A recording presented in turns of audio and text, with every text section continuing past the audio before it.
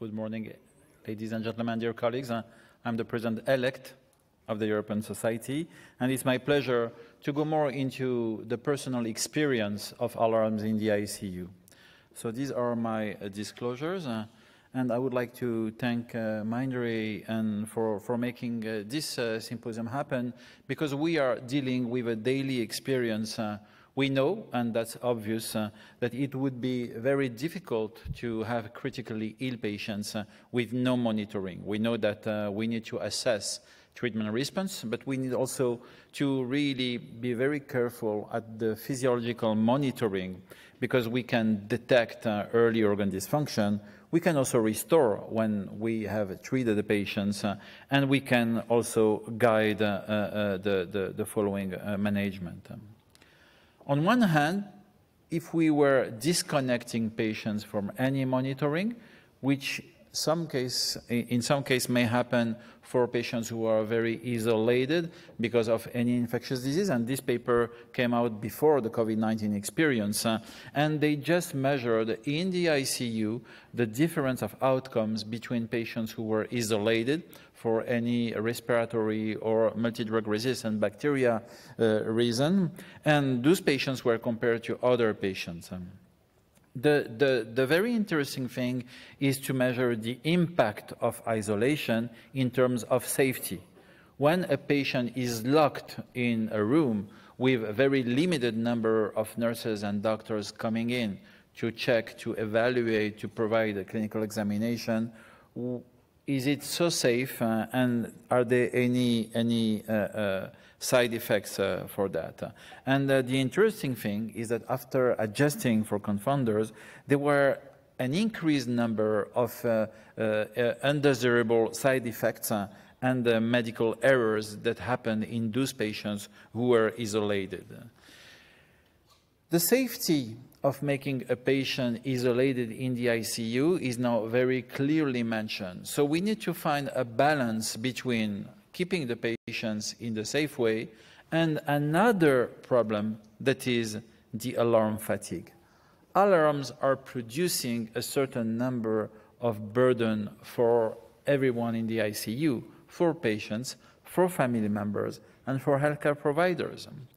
This concept of alarm fatigue is really a cacophony of sounds, and you know all of them. If you close your eyes, you can repeat on your mind every pump, every ventilator, every monitor alarm, every renal replacement therapy, or anything that would provide a noise, and this noise creates an alarm fatigue. It's not something that is burdening at the time it is making noise. It is something that is burdening over time, and it adds to many other sources of burden, creating discomfort for patients, creating harm for family members, and creating a large burden for healthcare providers. The other problem, and we are getting to the other extreme of this alarm fatigue, is that you have so much alarms that you are missing the right one. And inside everything, the alarm that is going to make something, to alert you that something is happening, is going to be missed in all other alarms. Let's look at the level of noise. And as you know, 0 is the threshold for audition for normal people, and the central air conditioning is 50 decibels. So you can see that a telephone ring is 70, that a ventilator alarm is 70, that a staff conversation at the bedside is 72, that a monitor alarm is 78, and then you can see that a nebulizer is 80, perfuser alarm is 81, and a nursing station is 84. We live in a very noisy environment, and this has its own toxicity. It affects everyone in the ICU, patients, healthcare providers, and family members, but it's also something that makes that nurses, for example, are going to have so much burden that it can create moral distress, burnout, and the intent to leave the ICU. Let's look at comparative noise data with, again, decibels. And you can see that 0 is, again, the threshold for human hearing. A quiet forest is 20, a whisper is 30, an average conversation, not the one we have now, is 50. But then you can see that there are sources of noise that are uncontrollable in the ICU and are sometimes mandatory, but still create some burden. So there are many data, including information that goes to the lay public, making that this noise in the ICU has a toxicity that we can call alarm fatigue. So this is where we are. We are into a system where too many alarms not only cause burden, but also make you missing the important one, and too little monitoring affects patient safety. So where's the balance, and how can we assess the global vision on all of this? So for the patients, there are many studies, qualitative ones, providing worry, annoyance, and concerns about care quality from the alarms when sometimes there is a very simple alarm based on something that is expected, and the nurse knows that she has to go to the other room, where for us in Europe, we have often not one nurse to one patient. So we then have an alarm that is going to maintain. So people in the room, patients and family members mostly, are concerned about the quality of care when no one comes to control the alarm. For family members, it's a source of worry, of delirium of family members that is very much undermined, of stress, of sleep deprivation, because when they're at home, they still listen and hear the alarms, and questions about safety.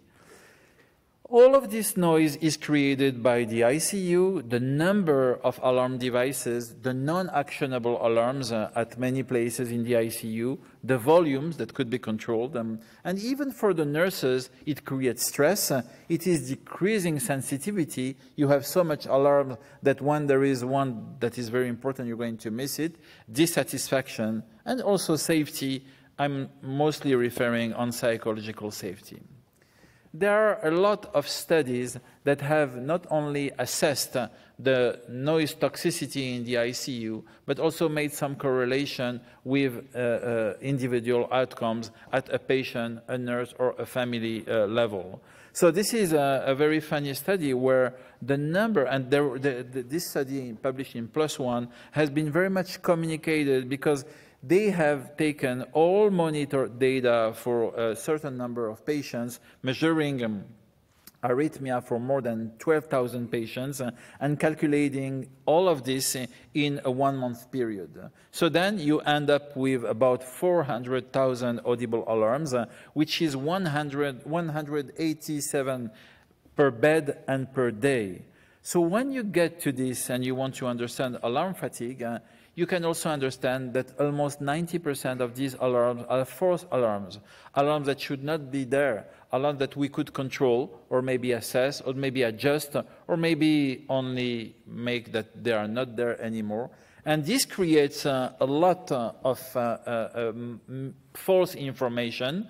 We know that 93% of the true TVs were not sustained long enough to warrant treatment. And so we have plenty of noise, and these excessive alarms create the alarm fatigue.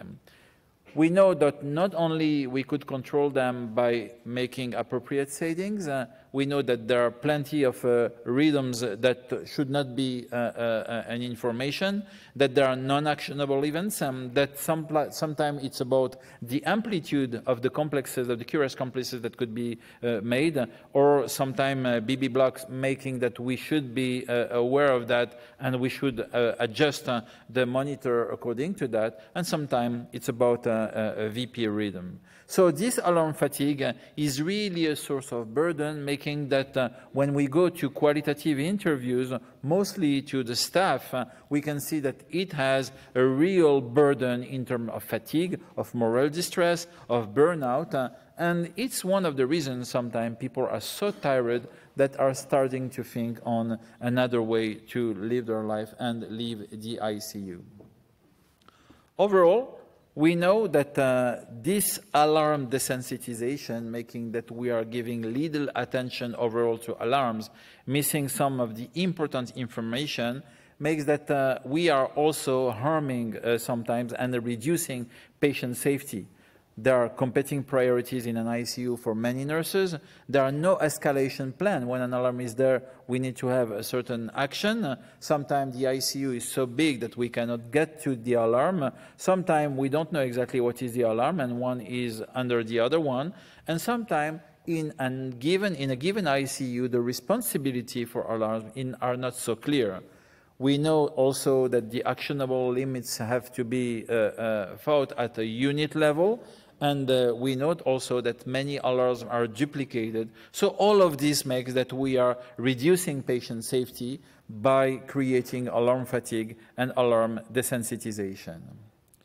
This is a systematic review on the impact of alarm fatigue, and again, the burden of alarm has been really put forward in this study, and the burden is always seen by the nurses as something that is not justified and is just adding to other sources of burden in the ICU. Interestingly, you can really have a measurement of that. You can assess how much, you can rank the priorities, and you can rank the toxicity of these alarms. And there are many papers that are coming up to show how much we need to have an action on that. So I'm not getting into any solution. I'm just providing the evidence that the toxicity of alarms for everyone at stake in an ICU makes that these data are reproduced and reproduced. And until recently, with the COVID-19 experience, we had so much on that that people need to find a solution. One of the solutions would be to apply artificial intelligence into that. And there are many programs that are now active, some of them being pilots, some of them being already elaborated and validated, and some of them being used on a daily basis at some places. There are very little evidence that this translates into improvement at a patient, family, or healthcare provider level, because we are at the start of this, but we know that there are ways to really reduce alarm fatigue and reduce the toxicity of alarms, and we look forward to a literature that would then assess the impact on this on people's outcome in the ICU. So to sum up, the physiological response to critical illness is strongly linked to outcomes, so we need to monitor and to have an early detection of treatment response. We know that alarm fatigue really adds to reduce safety in the ICU, and we can't accept that. We also know that alarm fatigue affects patients, family members, healthcare workers.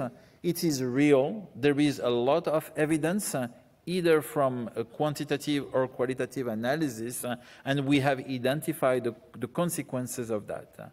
Now we are at a starting period where solutions start to appear, and we look forward to proper evaluation of these solutions on all the burden that I have been describing during my talk. Thank you very much for your attention.